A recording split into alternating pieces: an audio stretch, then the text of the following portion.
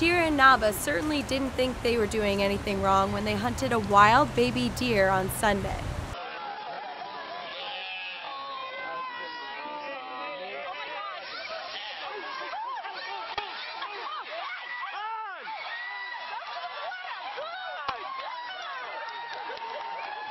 The zoo is a wonderful place, and we encourage visitors to come here, but what people learned yesterday is, these animals are wild, and they took their natural course.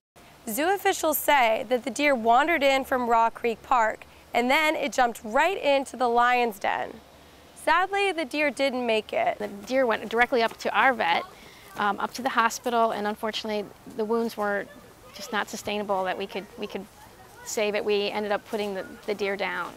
The lionesses obediently came into the enclosure when they were called.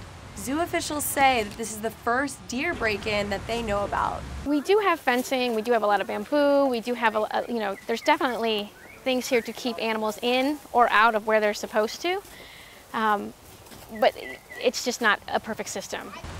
Life for the pair has basically returned to normal, and there are no plans to build additional fortifications. They're hoping for no more bad luck. Nothing that we planned, and we hope to not have it happen again anytime soon.